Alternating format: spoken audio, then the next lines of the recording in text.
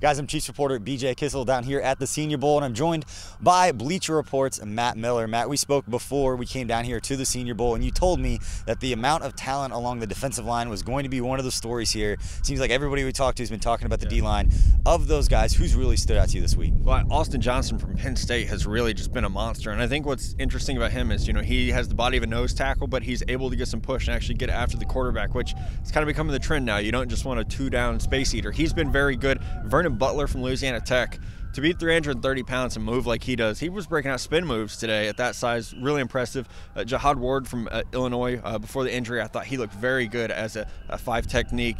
Again, a 300-pound guy who looks like he's about 270. So just played really, really well. Matt Ioannidis from Temple had a good week. We could just keep going. Sheldon Day had a good week.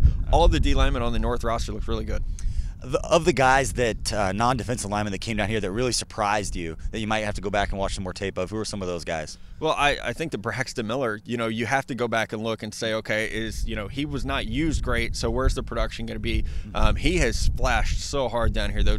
He's one of the most impressive guys that I've seen. And then Jason Spriggs, the tackle from Indiana, really interesting guy. I thought at times he didn't play like a power player on tape, but here he's been pretty impressive, heavier hands. So he's one of those, offensive tackles can make a lot of money here, as you know, so it'd be a good opportunity for him.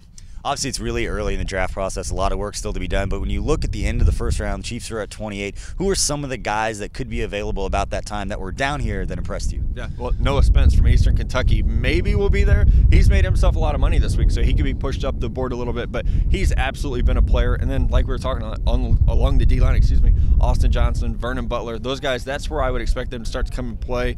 Darian Thompson, the free safety from Boise State, I had him as a top 40 guy coming into here, but I wouldn't be shocked if he's a late round 1 player. And one of the local guys I have to ask you about, because I heard a lot of positive things early in the week about him, was K-State's Cody Whitehair, a guy I know that you've watched. What do you see from Cody down here? Cody has lived up to expectations. He's just a really good player, and it shows here. The great thing is the technique, the leverage, the hand placement. He checks all those boxes. Knew he was going to be most comfortable at guard, and he's definitely lived up to all the hype that you heard for the last 2 years. He's one of the best players here. That's the easiest way to put it. 65 toss power trap.